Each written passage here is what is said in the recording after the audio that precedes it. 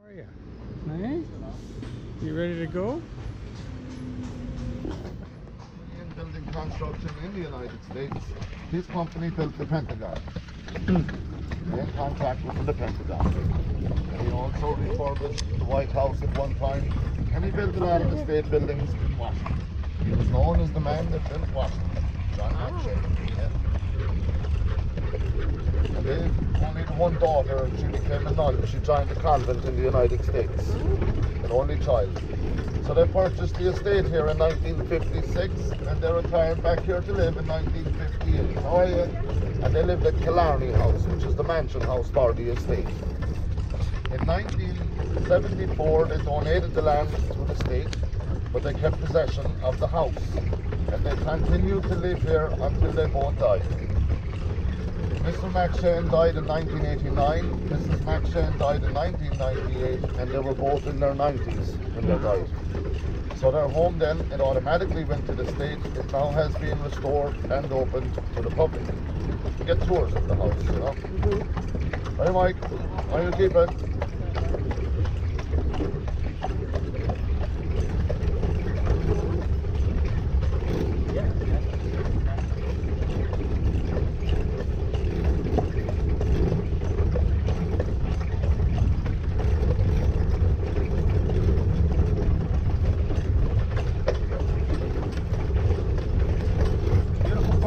Lovely park, yeah. Lovely. Very similar to our area of the country, Canada.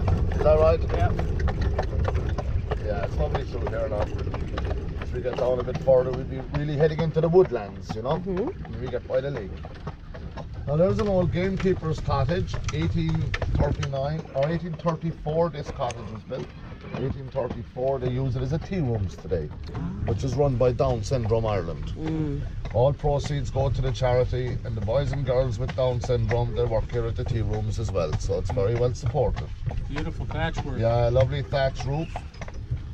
High chimneys above the thatch was to prevent roof fires. You know, if the chimneys ever caught fire, the sparks would have a good chance to blow away from the roof. And in olden times, the thatch work wouldn't be finished to this detail. Nowadays it's done by master thatchers. The design on top is like the signature of the thatcher. They all have a different design to finish their work. It's quite the chimneys. How often do you have to rethatch it? That lasts about 25 to 30 years. Yeah, it's a good one, yeah. The reed would be the #1 material really for thatch roofs, you know. And then you have the cathedral then behind, St. Mary's Roman Catholic Cathedral. 1842 the construction began. They didn't complete the cathedral until 1912. But there was a 10-year work stoppage because of the famine. So a total of 60 years to build, you know. Just outside the park.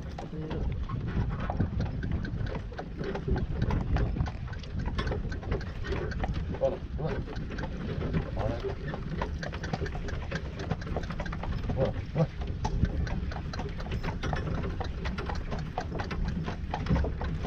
1845, wasn't it, the famine? Famine, 1845 to 1849. Yeah. My great-grandparents were married near Dublin in 1860. And did they immigrate? Yes, they went across to Manchester. Yeah. Yeah, there was over 2 million immigrated around the time of the famine, you know. Yeah. Your population's not ever recovered, No, it was 8.5 million back then. Yeah, it's only about 5 now? About 5 million now, yeah.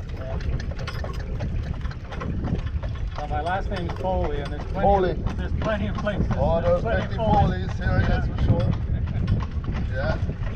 You're very lucky to have Irish blood in you. I tried to do a little genealogy, but the records are a little, around the time of the famine, they got a little lost and mixed up and things like that, yeah.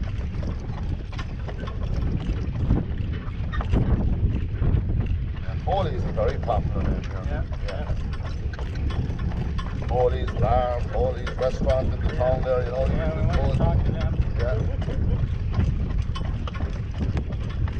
What's your last name? O'Shea. O'Shea? Yeah. That's pretty popular too, It isn't is, it? yeah. O'Shea is a popular one too, yeah.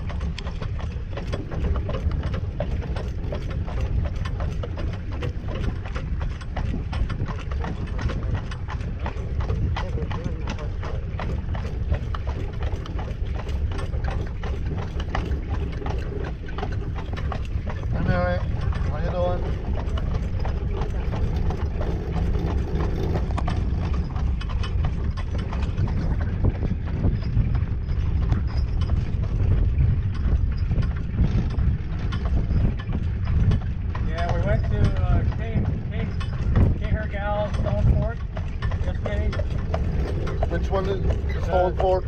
Stone Fort down near Killarny. Oh, Carsavine, yeah. But there's two. There's Carrigill, isn't it? I'm not too sure. Carrigal. Yeah. Yeah. On Valencia Island. On Valencia, yeah. That was quite something. Yeah, Valencia is nice, yeah. Did you get the ferry across? Or did Yeah, and you drove back in, you drove back the bridge, yeah. Oh, look at the tree fall. Yeah, big oak tree that fell there, one of the storms. You see where you see these rushes growing, you know, the land is quite wet. So when it rains a lot, this holds all the rainwater, you know. So the roots don't go that deep. You'll see many trees as we go down through the park. Yeah, you'll see many of them after falling, you know. We make our way through the park. It's because of very shallow roots, you know. So this park is open to anyone who just wants to go for a walk. It's open to everybody, yeah. Never closes. It's always open, you know. Lovely. Yeah. The last time this park closed was back in 2001 when we had the foot and mouth scare, you know, for the animals, yeah. And because you have the deer here, they had to close down the park. And because they farm it as well, they have the cattle here as well, you see. These cattle would be owned by the national park. They farm the land here themselves, and it's all this particular breed they keep their Kerry cows. They're an old native dairy breed, which are quite small in size, you know. So farmers stop using them because they don't produce as much milk as the other dairy cows. So their numbers dropped right down. So for heritage purposes, they keep a herd of them within the park. We stayed on a dairy farm in New Ross. Okay. Inside of New Ross. Yeah, New Ross, County Wexford. Yep. That was fun. But I mean, we've got a lot of cows in Canada, but I've never seen so many cows as I have since we've been here. I feel the problem is here now is that a lot of farmers are overstocked with cattle, you know. Because before you had the milk quotas, you know, you could only produce so much milk. And then once you got your quota, you'd have to stop. But they've done away with the milk quotas, so now they reckon that there's over 300,000 more dairy cows in Ireland.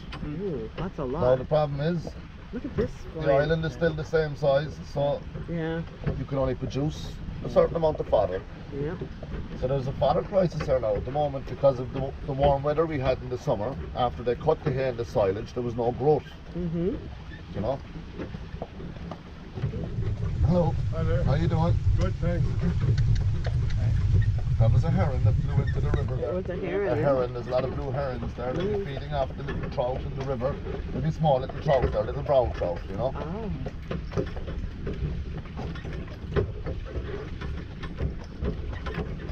We have dairy quotas in Canada.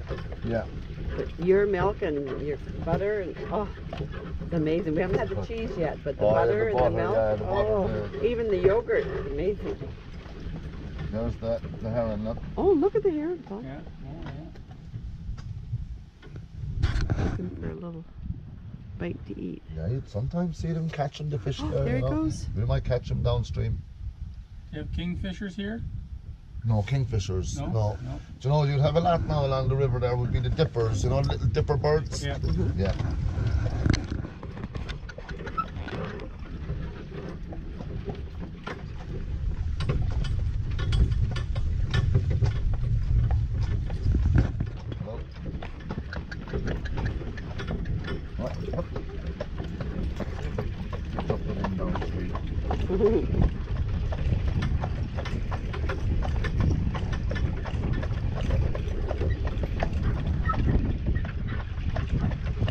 Max is a good horse. He is.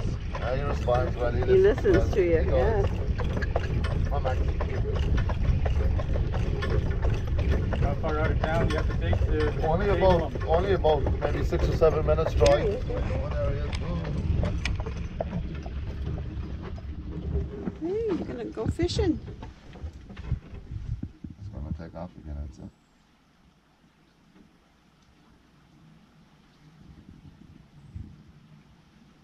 He's watching you, watching him.